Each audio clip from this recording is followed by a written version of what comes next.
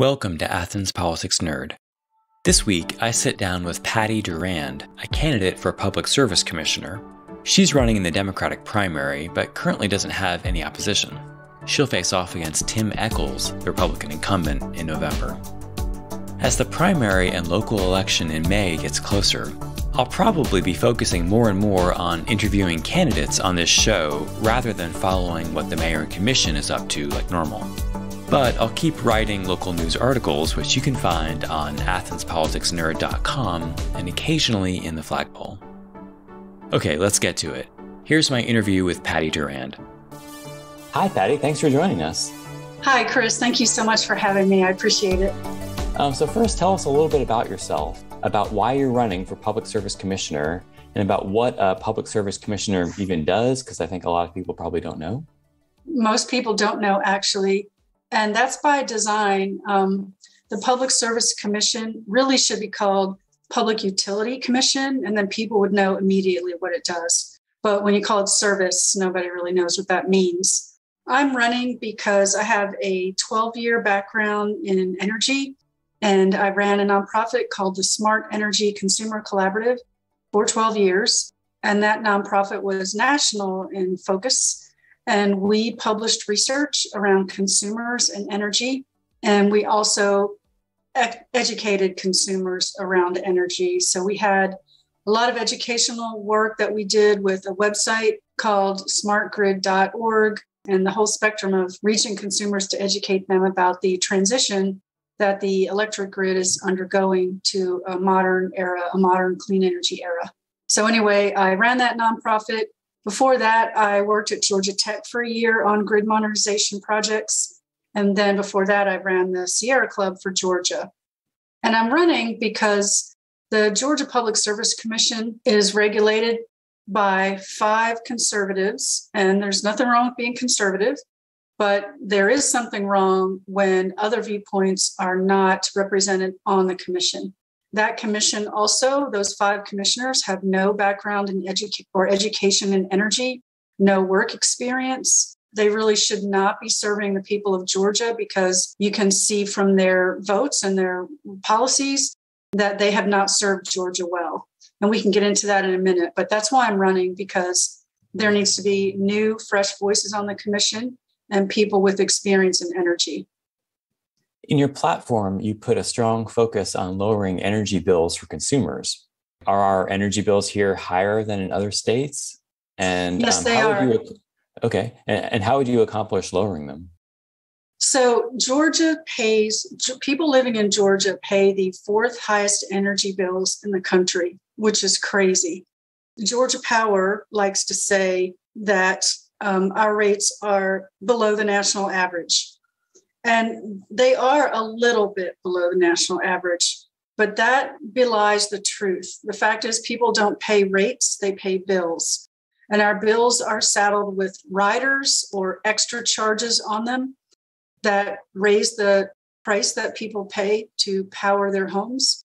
And also, the state of Georgia is lacking a lot of programs and incentives that other states offer their people, other utilities offer their customers, that allows them to save money or to meet their values in any number of ways, whether it's clean energy or cool technologies or things like that. We pay so much more for energy than we need to. There's so much waste in this state that I discovered when I worked at my last job, because I had a front row seat on what was happening across the United States and other commissions and with other utilities. And there's some great, exciting, jazzy things happening. And then I'd come back here and be disappointed that those things weren't happening here. So among the things I would do would be to bring those programs here. For example, this is just one of probably 15 examples that I could give, but the one I'll give is from a utility in the DC area and the Maryland area. They have what's known as peak time rebates or summer rebate programs, where a person can sign up to reduce their energy use during hot summer afternoons, which has a lot of expense to the utility that they just pass along to us in Georgia. But in those states, they allow customers to sign up for programs so that if they don't use energy at certain times of the day in the summer, they would get a rebate on their bill. So you can save money if you want to or need to. You can reduce waste if you care about sustainability, or if you like technology, you can automate it and sign up. But in Georgia, we don't have anything like that. That's just one small example of many, many ways that we could be saving money. And didn't the Public Service Commission just vote to raise our power bills just like a couple of years ago? They did in 2019. Georgia Power approached the commission with a $2 billion rate increase request, which is stunning. $2 billion is a very large rate increase. It was the largest in the country looking back or looking forward for 5 years. That's how big it was. And Georgia Power got, I guess, about 90% of their request. That 2019 was followed by a natural gas surcharge that's been added to our bills in 2022. And it was also additional costs for Plant Vogtle added to our bills, which is the nuclear plant under construction in Waynesville, Georgia, not yet producing energy, but already hitting our bills. And I won't keep going, but there are many more. Yeah, I definitely want to ask you about that nuclear plant. But first, let's talk about coal ash. So a recent ProPublica investigation found that Georgia Power has known for decades that the way it's disposed of its coal ash was dangerous to the surrounding communities. So coal ash is toxic waste that's left over when coal is burned. But right now they're keeping it in unlined pits, and some of the radioactivity and heavy metals have been leaching out into the groundwater. And so like cancer rates in communities like Juliet, Georgia have been skyrocketing. But Georgia Power has actually been lobbying to change the definition of certain words like infiltration as a way to get around having to clean up their own waste. And some regulators in Georgia have gone along with that. So I was wondering, is there anything that the Public Service Commission can do about this? And how do we make them clean up their waste? The reason that there is a Georgia Public Service Commission is to address issues like this. Energy is complicated, and regulating a monopoly utility requires a whole set of expertise that differs from a competitive market. And the reason that the PSC exists is to manage complexity. And that is one example of how we're harmed by the fact that our commissioners don't have energy expertise. So yes, the commission has everything to do. There are other state agencies that could also address it, like EPD, the Environmental Protection Division. But so could the Georgia Public Service Commission.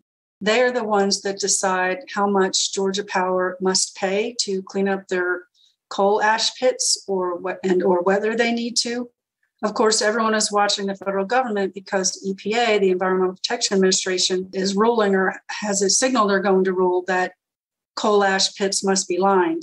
And then if that passes, then all the states must require their utilities to do it.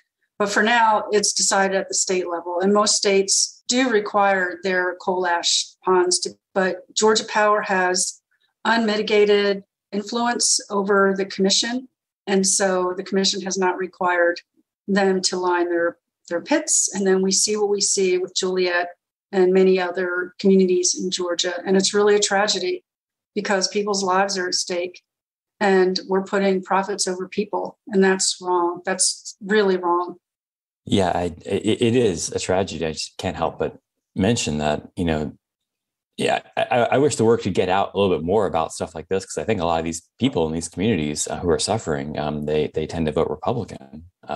I know. Yeah. And as much as I don't like a lot of Trump's policies, he did say one thing that I agree with, and that is that social media is a way to reach people directly. You don't have to go through a press office or traditional media or buy expensive ads.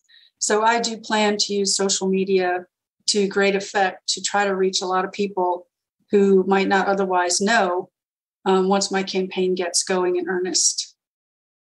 So on your website, you called the nuclear plant that's under construction right now, Plant Vogtle, you called it Georgia's shame. Why do you feel that way? It is shameful that this state is building the most expensive power plant ever built on Earth. And let me just ask you, Chris, and maybe your listeners, have you ever heard of the CERN Hadron Particle Collider, which is You have. Okay. So for those of you that haven't, it is the most expensive scientific experiment ever created in the history of the modern era. And it was going to be in Texas, and it was going to be led by American scientists. Its intention was to smash atoms into particles to help identify how the universe began. But Congress did not want to pay the $10 billion that project required. So it didn't happen here in the US. It went to Europe. That was $10 billion. That was too much for Congress to fund for the most expensive scientific experiment ever built on Earth. Now here we are in Georgia, one state building one power plant that's $30 billion. That should help you grasp how crazy expensive this plant is for a relatively small amount of energy of only 2,200 megawatts. That's not even that much. And studies show, and showed at the time it was approved, that that amount of energy could be met with a fourth of the cost using other sources, non-nuclear. But the commission approved it anyway in 2009. And then in 2017, well, let me see, maybe it was 16, the design for the nuclear reactor was so flawed that the construction agency building it went bankrupt because it was so expensive. It was way more expensive than they projected it would be.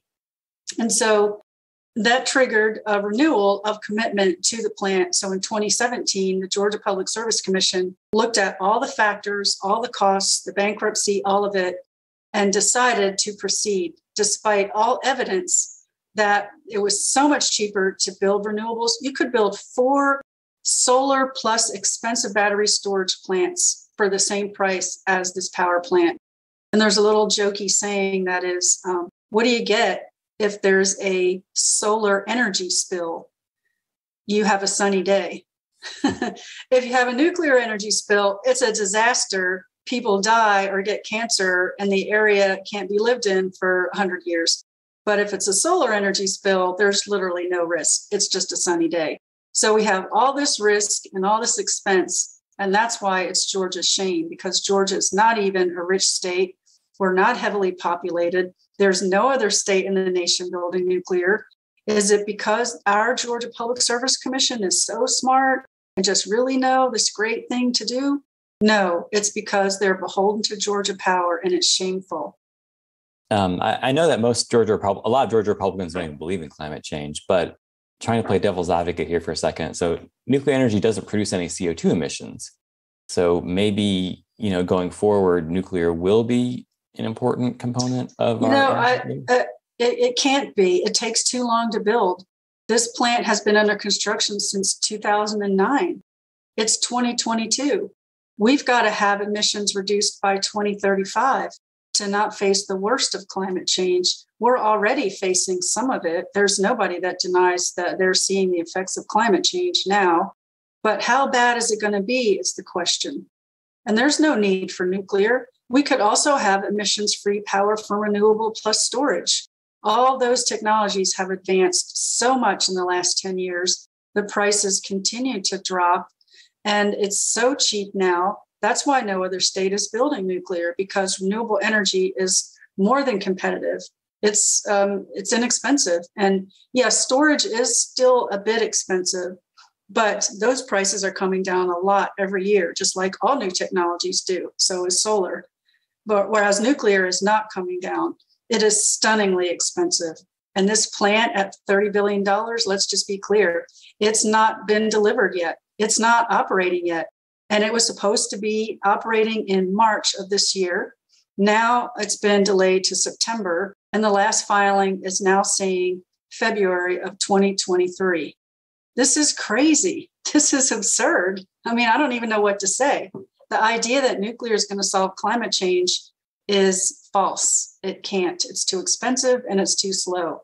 And that just ignores all the danger of leaking tritium into the waterways and a nuclear spill or an earthquake in Georgia or any number of things that could happen to make this plant risky to the people living in Georgia. It doesn't need to be this way.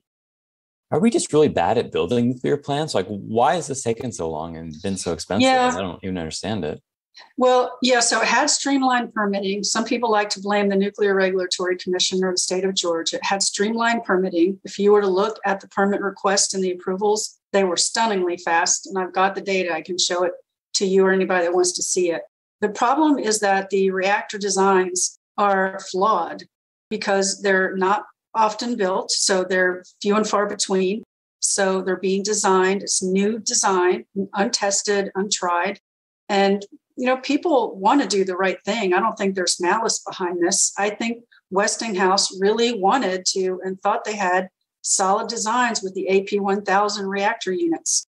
South Carolina bought in, Georgia bought in, other states bought in. They didn't start, though, but their designs were flawed and it didn't work. And they went bankrupt. South Carolina pulled out. They saw the expense and the flawed design and said, "Oh, we're out. We can't do this." And then now we have a level of incompetence at Southern Nuclear, Georgia Power's subcontractor for the Plant Vogtle reactors that I did not know about. I don't think anybody knew about until recent filings by the Plant Vogtle independent monitor, a man named Don Grace. And if someone wants to see these filings, they can go on the Public Service Commission website. And I can send it to you, but you can read Don Grace's filings. He's a professional engineer, a nuclear expert, and he has outlined in his filings stunning incompetence from Georgia Power employees and management on the testing, on the building of the reactor, on the decision-making they've made. That is very disconcerting. And I don't know how to explain. Again, maybe it's just lack of experience. Building nuclear is not something that happens very often. And then you bring in people to do it for the first time. But I do know a little bit about systems testing. And I know that the systems testing that I've seen in Don Grace's report that Don calls out as incompetent is a violation of engineering standards that can't be explained from lack of experience. Don Grace's report indicates he thinks it might be the rush that they're under to try to meet all of these missed deadlines. And as they try to meet deadlines, they skip important steps in the hopes of meeting those deadlines. And those steps are important and can't be skipped. And that leads to failures, and that leads to incompetence, and that leads to delays. Is there anything else on your platform that you'd like to highlight? What else does the Public Service Commission do? Electricity is the most important thing, and we haven't talked very much about renewable energy or grid modernization. The other areas, though, just to answer your question, includes natural gas. Georgia has a deregulated natural gas market, so that's why everyone gets to pick their natural gas providers. Georgia PSC regulates all of the natural gas market with a light hand because it's deregulated.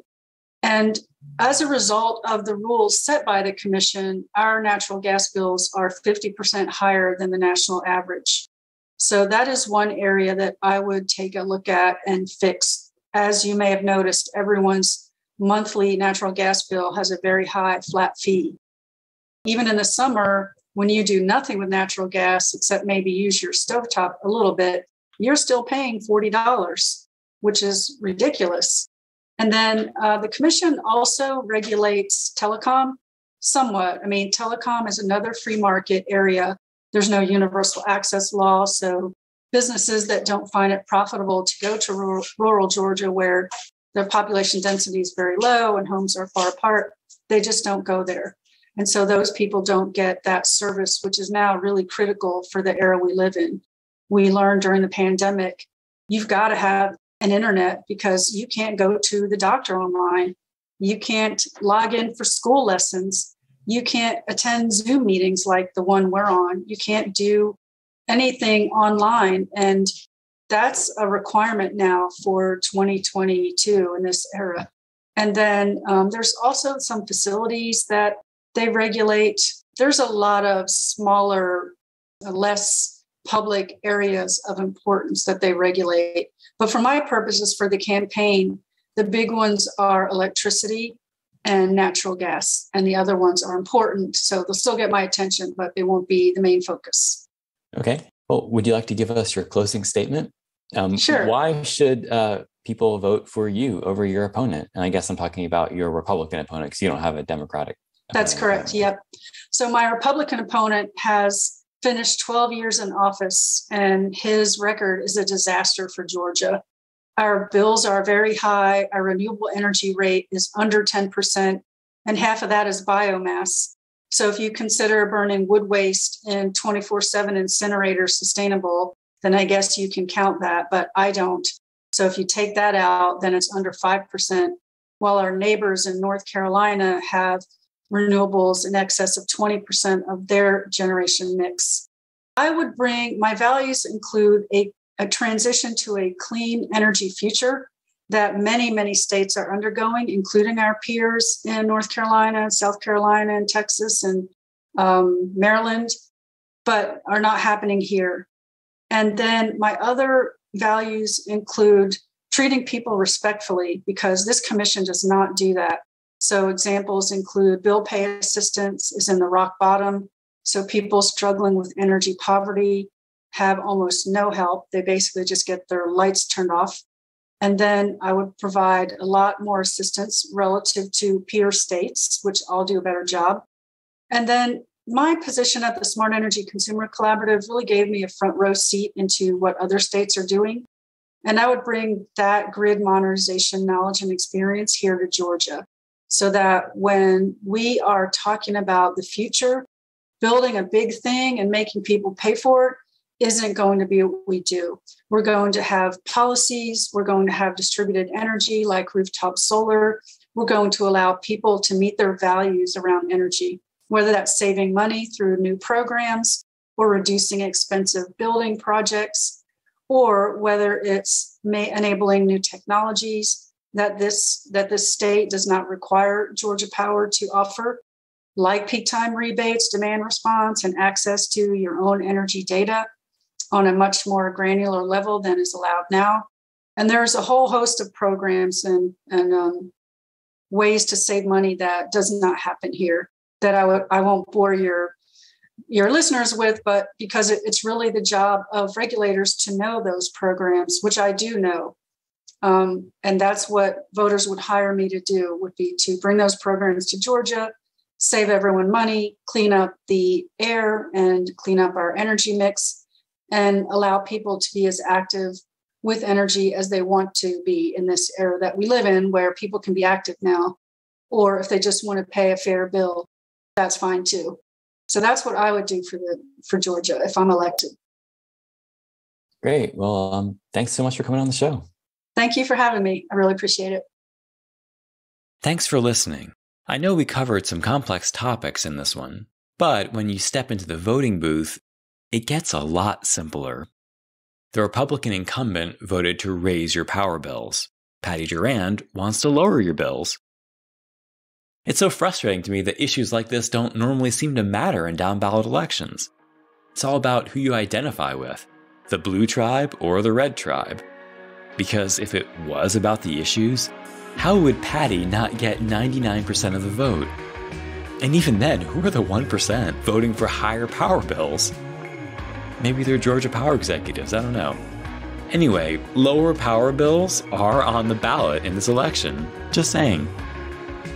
Thanks to everyone who donates to keep this show running, and I'll see you on the next one.